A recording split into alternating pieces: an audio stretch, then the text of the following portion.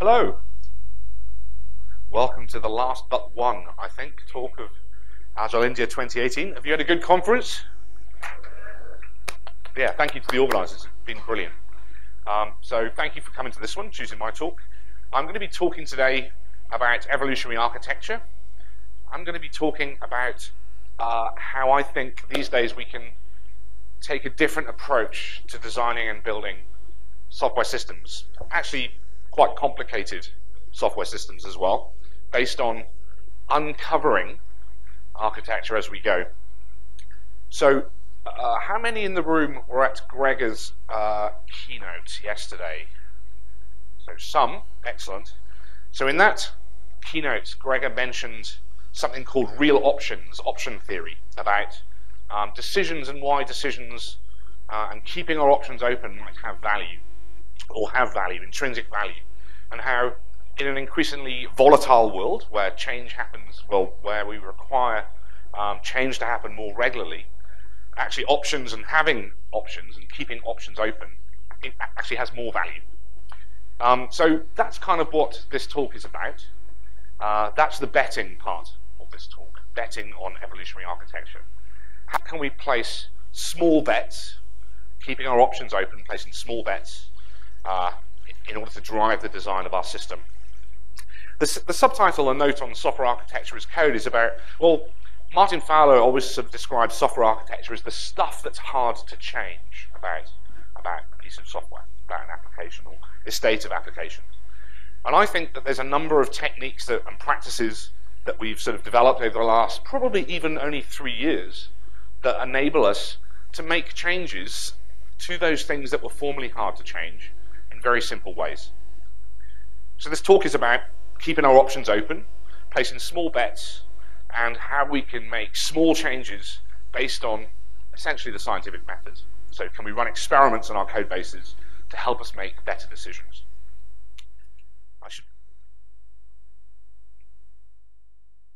That's bad. Oh, it's back. Yeah, you're back in the room. I should probably explain who I am first. So this talk is only tangentially about microservices. I wrote this thing with Martin. I work for a company called ThoughtWorks. So I'll maybe have a hand up for those of you in the room who know ThoughtWorks. So I probably don't need to explain to most people, but we're a bespoke software development company. We started about 25 years ago. We're about 5,000 or so people now. Globally, we've got a very big center in Bangalore. Although annoyingly, it's my first time to Bangalore. I've been to Chennai, our Chennai offices before, but I think there's probably about 800 people or so in Bangalore now, if not more. So that's what we do. We write software for people. We solve hard problems, and we advise our clients on best approaches to, I guess, take advantage of the market volatility that we see. I wrote this thing. It's quite interesting. You can blame Fred for the name and blame me for writing it all down. So I'd like to start with a question, a rhetorical question, I guess. How do we usually make decisions about architecture, design, performance, some of the critical characteristics of our systems? And I would argue, in general, we make them in a couple of different ways. We make them based on experience. All right, well, this is good. You know, as you get more experience and you take on more, I guess, more experienced roles, and you have more responsibility for the design of software, hopefully, the experience you've had over time building software helps you make better decisions. This is good, actually, right? So there's a thing called the Dreyfus model of skill acquisition. As you do a thing more regularly, you develop that skill until you become an expert in it. If you've read the Pragmatic Programmer's book on, I think it's called Refactoring Your Wetware, something like that, that's the subtitle. They talk about the 10,000 hours you need to become an expert. If you've got 10,000 hours in software architecture, building software, then, you know, making decisions based on experience is good. But it also comes with a downside, because there is something called survivorship bias. This is one of a number of cognitive biases that we can't help but fall prey to. And survivorship bias says we're more likely, essentially, to make a decision based on our previous successful experiences. So even though experience is good, it can also steer the way our decisions go in the future. We had a successful project, I'll do the next one exactly the same way, that kind of thing. We'll also do it based on gut feel, I think. This feels like the right solution, especially as we're in this sort of Dreyfus level of expertise. We've got this insight that this feels like the right sort of thing. And Dreyfus, the Dreyfus model suggests that as you become an expert in something, this is actually a good thing to trust your instincts more. But see point one, survivorship bias. It can lie to you, right? Your gut feel can lie. And oftentimes we decide things up front. And this is a legacy often of the sort of scar tissue we've built up as an industry that makes us think changing things later is hard. And actually changing things later has been hard, especially decisions about things like software architecture, the stuff that's fundamentally hard to change. But I think, and hopefully I'll go through an example of why that's different, I think, now. So this is the question I'm hoping to answer over the course of this talk. Can we make design decisions more systematically? And if we could, what would that look like? And the way I'm going to explore this question is by reading a book. Kind of a strange idea. So who in the room has come across the idea or the type of book called Choose Your Own Adventure? Okay, not so many people. So this was something that was very popular when I was growing up, I guess in the sort of late 70s, early 80s in, I guess, the UK, the US. And this type of book, it's interesting, right? Because they tend to be set in sort of fantasy worlds populated by dragons, wizards, mystical beings and things. And the aim of the book, generally, is to set yourself up as a hero and to take decisions, a bit like role-playing, Dungeons and Dragons or something like that, to help out a village or to smite a mighty dragon or to find a hoard of gold. And when I was trying to work out how best to talk about evolutionary architecture and the sort of decisions we make, I was searching online and I found one of these books about evolutionary architecture. It's quite of a strange thing. And it's called The Endlessly Bifurcating Trousers of Reality. Now, I think in our industry we don't tell stories often enough. I actually think stories are a really powerful way of communicating the decisions that we've made and our experiences that we've had. In fact, a former colleague who's, I think now still at Facebook via Google and then ThoughtWorks before that, he talks about the idea of having a team shaman who can gather the team around and tell you the story of how things on your project got that way. I like that idea. And this is a book about a particular project, tells the story of that project and of some decisions that we made. So let's see what happens when we dive in. The lawful good product owners of a publishing house had long lived in awe and fear of their publishing systems. In awe, they had made a tremendous amount of gold, and in fear of the time taken to change them, their slowness and their fragility, a messenger was sent to fetch help from a distant land of mighty wizards. You have taken up this challenge. Maybe I should give you some context about what this story is about. So a couple of years ago now, I was involved in rebuilding, re-platforming, re-architecting a very successful 15-year-old publishing system for a scientific publishing house. Very successful. It was making upwards of $1.5, depending on the year, $1.5 to $2 billion a year in revenue. So pretty good. But it was a 15-year-old C++ service-oriented architecture that was becoming increasingly difficult to change. And so we were asked in ThoughtWorks to come in and see if we could help out by rebuilding this system. This is what the story's about. You must save the product owners by rebuilding their website. You start off the project. In the course of discussions, you discover that your goals are threefold. You need to improve availability, improve performance, and reduce the cost of delay. An enterprise architect approaches and addresses you. You may use summon walk-in skeleton, or you may cast analysis paralysis, or you may, if you have none of these things, you'll have to draw your sword and fight. I should unpack this, right? So in publishing, it's kind of interesting, especially scientific publishing.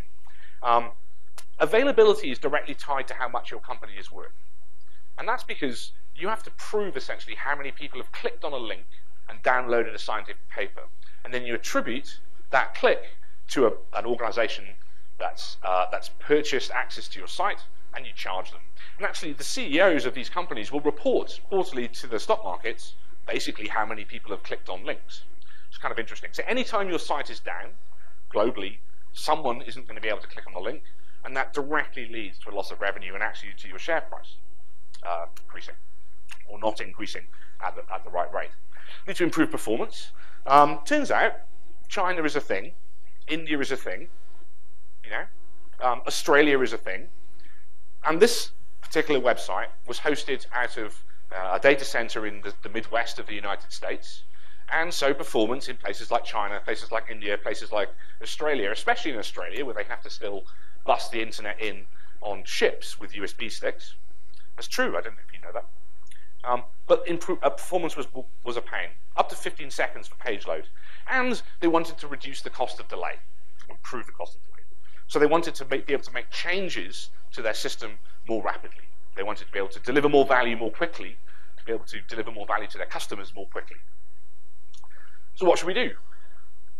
We could summon a walk-in skeleton. We could cast analysis paralysis. So a walk-in skeleton, if you haven't come across this before, is the thinnest slice through your system that you could make to prove out your path to production and to prove out the first user story or requirement that you're writing. What should we do? Walk-in skeleton, hands up. Analysis paralysis. Really don't care? Yeah, that's most of you. Okay, excellent, right. Well, in this case, what we did is cast analysis paralysis.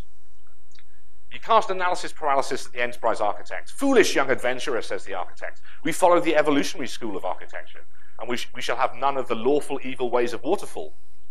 The last thing you see before everything goes dark is the architect canting in a strange voice. You have died, turn to page 1. Oh dear.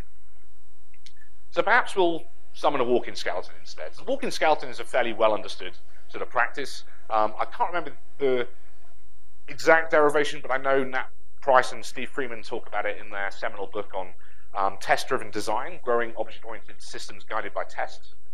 So we'll summon a walk-in skeleton and see what happens. Your walk-in skeleton coalesces in a cloud of noxious gases and solidifies as a Java drop wizard application. You reach into your backpack and deploy a content store. Your walk-in skeleton reaches out its skeletal arms and grabs armfuls of raw XML. Would you like to transform the XML inside the microservice, the skeleton, or use a magic box, another microservice? So generally in publishing, what happens is you have a publishing pipeline where you have a set of documents that are edited, submitted by researchers, edited, lots of reviews go on, and then it's turned into a big pile of XML and pushed through to some store where you need it to be transformed and displayed to your users. In our case, all this content was pushed into S3. We had a giant, enormous number of XML documents sitting in S3, and we had to transform these somehow into HTML so we could show our users. And we could take different decisions at this point. We can either, inside our single application that we've already created, we can write some functions in there, maybe create a module that will do the transformation, display the HTML to our user, or we can separate that concern into a separate service. We can push that into another microservice. And that's interesting because this is the first point at which we've got options about where to go. This is the first point we can start to think about the bets that we can place, the different decisions that we can make. This is a divergent evolutionary graph showing how species diverge over time. And actually, this is kind of an imaginary look at the future states for this system based on the decisions that we can make. At one point, we might decide to transform the content within a module in the walking skeleton. But we also, on the other hand, might say, we'll create this extra microservice. And at this point, we're diverging. The architecture that we're building, this design of our system is diverging. And, reductio ad absurdum, if you go down one path, you end up with a distributed system composed of a number of microservices. But if you go down the other path, you end up with a sort of monolithic MVC type app. Everything is contained within that single application. And this is what I mean about options, about placing small bets. How do you decide which path to follow?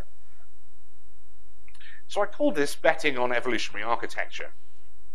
So what's the definition of bet? It's the act of gambling money on the outcome of a race, game, or other unpredictable event.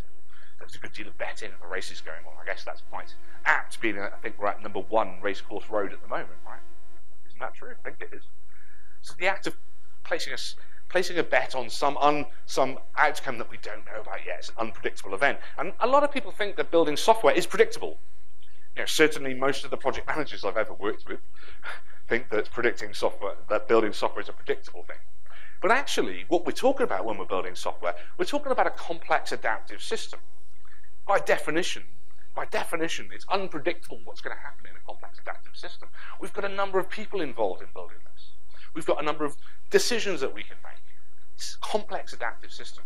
It's unpredictable by its nature, and becoming more so as business requirements change at an ever-increasing rate. Betting on evolutionary architecture. So I would argue that the idea of an evolutionary approach to architecture allows us to place small bets and then reevaluate our decisions based on the outcomes of those bets. This is the options that Gregor was talking about. We can create options for what we do in the future. We can have a number of different options. Each of these is going to have associated a cost and a value. I have to spend some money to do this thing, but if the bet is a successful bet and we've correctly predicted the outcome, then we're going to get some value back. In comparison, the idea of this upfront design phase that we do on a lot of projects, this is sort of the equivalent of betting the house, right? We're going to guess at the start of a project exactly what the finished end state should be. We're going to place all our money on a single bet. Bet the house. I don't like betting my house. I quite like my house. Maybe I'm not just a betting, I'm just not a betting man. So back to the story.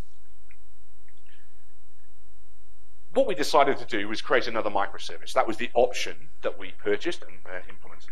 You throw the magic box in between the walking skeleton and the content store. A villager approaches and exclaims, "This beautiful content I see before me takes an awful long time to get here. You must somehow make the content arrive faster. If you have a HTTP cache in your inventory, you may use it now." And we've got a number of options. We've got a distributed system. We've created options, actually, by creating a distributed system. We can cache in between S3, where our XML is, and the content microservice, or we can cache between the sort of proxy fronting stuff and our microservice, the content microservice that's doing the transformation. This is what, in a noddy way, this sort of architecture looks like. We had some sort of templating, basically edge side includes templating application at the top, little microservice that was just doing returning HTML to our users. Then we have this computationally expensive service which was using one of the greatest functional languages of all time, XSLT. And that was transforming the XML into some HTML. Then we had some XML in S3, and we had a bunch of stuff, bunch of other services. And when I said about availability, performance, and things, these were the performance requirements that we had for our users globally. It was a 0.8 seconds time to first byte, and 1.5 seconds page load, no matter where you were in the world. So pretty stringent constraints. And when we first started testing whether we were meeting these cross-functional requirements, we got this sort of answer out. So our page load time was about 35 seconds. Now, I'm a physicist, not a mathematician, but I'm pretty sure that 35 is greater than 1.5. Right? I think we can all agree that that is a thing, which is bad, right? This is kind of a bad thing. Hence us thinking about caching. Hence us thinking about where are we going to put this cache? Are we going to put it in front of the computationally expensive service or behind it? Let's put some caching in. So again, we've reached one of these decision points, right, where we've got a number of options that have been created and that we can buy. We've detected performance problems. Let's just add a cache. Now the thing about caching, who's implemented a cache in the room? Right, okay, a few people. How many of you think that's an easy thing to do, of those people who implemented a cache? There's lots of no, and there's not a single hand going up for those people at the front. But that's because caching is hard, and caching is hard for very good reasons. Right? We can either put this cache in front, we can put it behind. Now the thing is with things like scientific publishing, it's not like news publishing. With a newspaper, right, you know the sort of stuff you need to cache. The sort of stuff you need to cache is the stuff that's accessed all the time, right? It's the stuff that's published, that's just been published, and maybe over the last day has been published. But with scientific papers, you might be accessing something that's 100 years old. It might be something that was published in a journal 200 years ago that has been OCR'd into XML and put in your content store. So essentially, rather than having a nice set of cacheable documents where cache hits predominate, with scientific publishing, you've got the opposite, right? Cache misses are always going to predominate unless you pre-populate the cache. So this is actually a tricky set of options to evaluate. Every talk with a cache in it has to have this quote from Phil Carlton. There are only two hard things in computer science: cache invalidation and naming things. I've got a bonus joke for you if anyone's done any messaging. There are only two hard things in messaging: exactly once delivery, one delivery order, exactly once delivery, haha. So, you know, this idea of let's just add a cache, no one ever said let's just add a cache, right? This is a decision that we don't take lightly when we're building out software. So how do we decide what to do? How do we decide which option to purchase, which bet to place? So I called the subtitle a note on software architecture as code. How do we decide which bets to place? Does anyone recognize this guy? Anyone? Anyone? Bueller? Shout it. Go on. Huh? Feynman. Richard Feynman. Absolutely. Nobel Prize winning physicist, bongo player, safecracker. Richard Feynman's got what I think is my favorite definition of the scientific method. So bear with me. We'll just take a look at his definition. In general, we look for a new law by the following process. First, we guess it. And when he does this, you can actually go to the lecture online where he describes this. It's called On the Characteristics of Natural Law, I think. When he says we guess it, the whole audience collapses in laughter. This is the great Nobel Prize winning physicist Richard Feynman saying the scientific process starts with a guess. But actually, he goes on to say, then we compute the consequences of the guess to see what would be implied if this law that we guessed is right. Then we compare the result of the computation to nature, with experiment, compare it directly with observation to see if it works. And this is the crucial bit. If it disagrees with experiment, it is wrong. In that simple statement, he says, is the key to science. He also goes on to say, and I think this is lovely, it does not make any difference how beautiful your guess is. It does not make any difference how smart you are, who made the guess, or what his name is. If it disagrees with experiment, it's simply wrong. And that goes for what I'm saying up here as well. Don't just believe what I'm saying because I'm standing on stage. If what I say disagrees with experiment, it's wrong. So that's interesting. Let's unpack this. So what he says is, first of all, we observe nature. Then we make a guess. We compute the implications of our guess. And we compare the results of those implications with nature. And then we draw our conclusion. So what would that look like if we were trying to use this approach these days with the practices that I'll describe momentarily to make decisions about which bets to place in our software architectures? Well, we need to observe some metrics. We need to make our guess. So we need to observe the current state of our universe. We need to make a guess, make a small change, run the experiment, measure results, compare that with the results of our experiment, and then ask ourselves, was I right? Was this the correct experiment? Did we place our bet correctly? So what do we need to do this? Observable systems. We need a brain. Most of us have got that, I hope. The ability to deploy small changes quickly.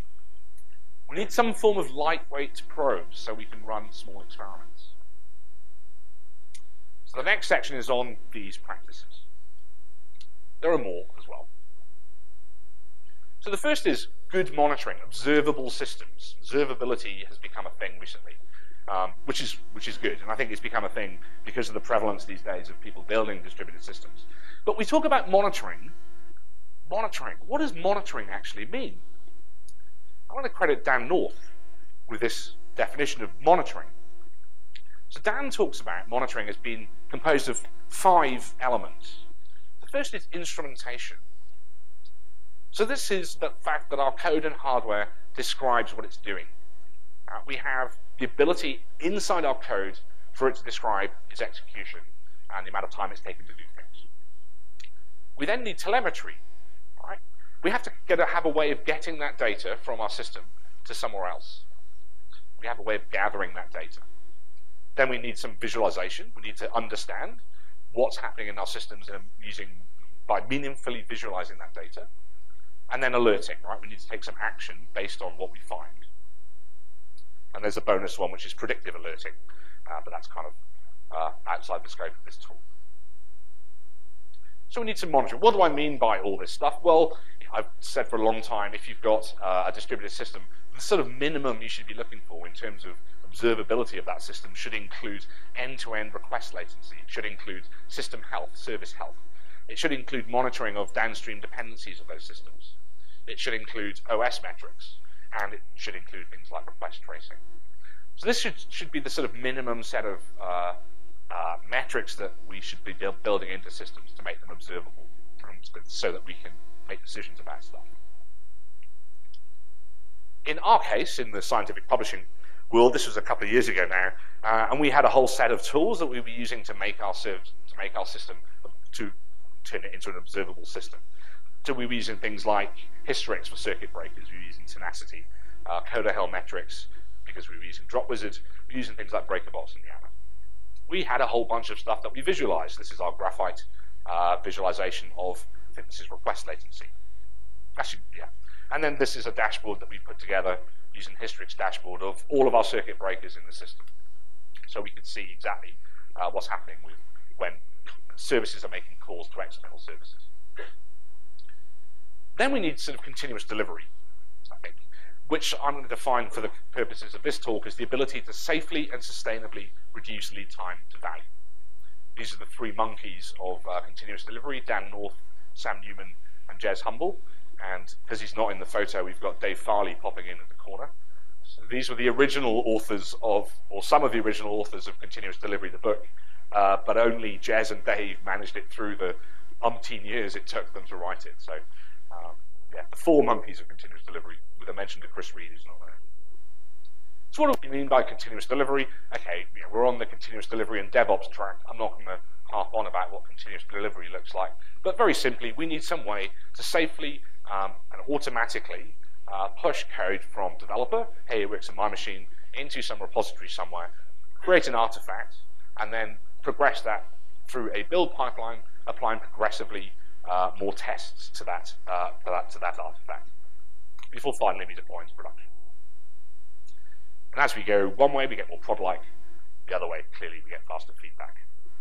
So we've actually called this out on the ThoughtWorks technology radar a couple of years ago, well, maybe it was last year, where we had pipelines for infrastructure as code in trial. And that's a key to the technique of software architecture as code, I think, is actually having the ability to push not just changes to the functionality, the features in our software through one of these pipelines into production, but with a special mention to Keith Morris, who's in the room, the ability to push changes to our infrastructure code automatically through tested, through pipelines where tests are applied or tests are run, and we can deploy this stuff automatically into production. Because of course, these days, if you're deploying software without using something like Ansible, without using something like Terraform, well, you may as well go home, right? Okay, so not everyone is cloud native yet. This is the way we're going. So the idea of pipelines automatically testing our infrastructure as code, or infrastructure code, as we push that through into production, is gaining traction. And what that allows us to do is actually go through this cycle in a really short period of time. So previously, in order to make a change to our deployment of topography, shall we say, maybe, we might have to wait months for servers to be provisioned. We might have to wait months for firewalls to be reconfigured. The lead time to things that were hard to change was long. Whereas these days, when we use techniques like continuous delivery of infrastructure code, we can make sweeping changes to our infrastructure in a really short period of time, safely and sustainably.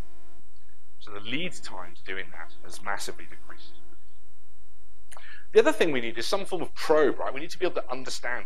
We can observe our system. We know what the world looks like, but we need to be able to run some form of testing to understand, right, what the results of our experiments are, the changes that we're making.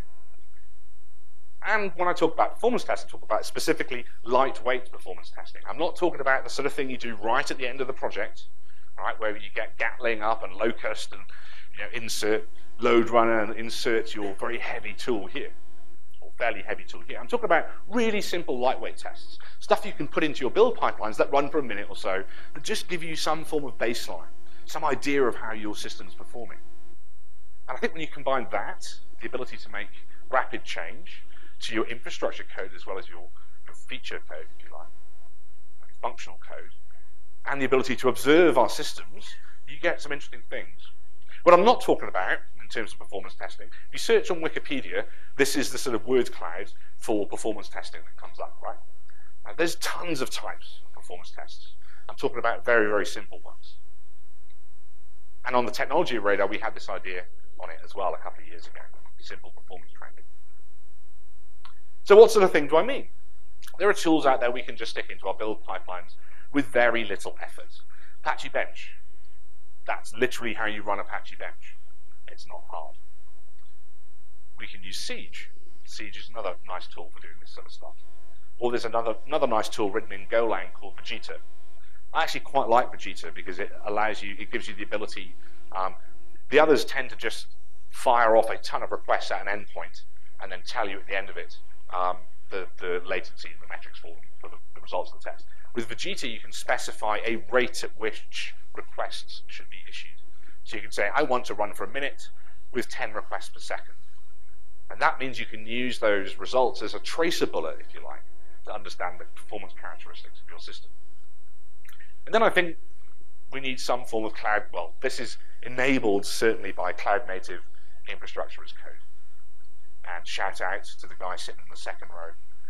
Keith, obviously, this was last year, I believe. Keith published this book, Infrastructure as Code. This idea that we can describe our infrastructure in a way that we would describe features in our system through code and automatically progress changes to those through into production. So tools in this space, things like AWS, Ansible, things like Botto, and this is actually the tool chain that we use to create this image of a blue-green deploy in our system, just interrogating the AWS APIs using Botto. Simple stuff. So, back to our scientific method. We've got the ability to observe nature, we've got good monitoring observable systems, a brain, we've got the ability to quickly deploy small changes, right? Small changes to things that used to be hard to change, used to have long lead times to change, and lightweight probes. So what happens in this story I was telling when we put all this together, which we did? You may remember I said at the time, this was our requirement, 0.8 seconds time TTFB, and 1.5 seconds page load, and we started off at 30 seconds, 35 seconds. Said Batman. At this point, we've got a number of options. These are the small bets. These are the options that we can purchase. We've got one option, which is to add CPU. Right, I'll come to that in a second. We've got another option, which is to cache content in one of two places, cache in front of S3, or cache service in front of the service. So in order to work out which option to purchase, we ran some experiments. So we observed nature. We understood what was going on in our system. This is 35 seconds. Our hypothesis was that XSLT can actually be quite expensive, perhaps be CPU bound. We ran some performance tests after computing some implications. Maybe if we increase the number of CPUs, that would help. And then we compared the results with nature.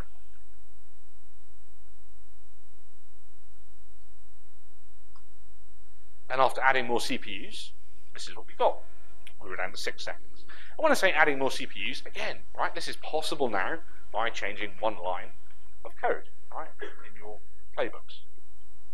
We got down to 6 seconds, which is better. Our second guess, maybe we should move compute to the data. So we were running our infrastructure in the Amazon region in Dublin, EU West 1, but our data, the XML, was sitting in the S3 region in the US. So we posited that perhaps going across the Atlantic every single time we wanted to render some data was maybe not helping us. So perhaps we could move compute to the data. And we did that. So, again, it's a few more lines of code to change, but we brought down our production infrastructure in Europe, brought it up again in the US, and after we did that, we were down to about 4 seconds. We saved 2 seconds on the hops across the Atlantic. It's pretty good. The third guess we made is that transformations are slow, and maybe we could optimize those transformations. And the nice thing about this is because we'd instrumented all of the transformation code, we knew exactly how long these transformations took.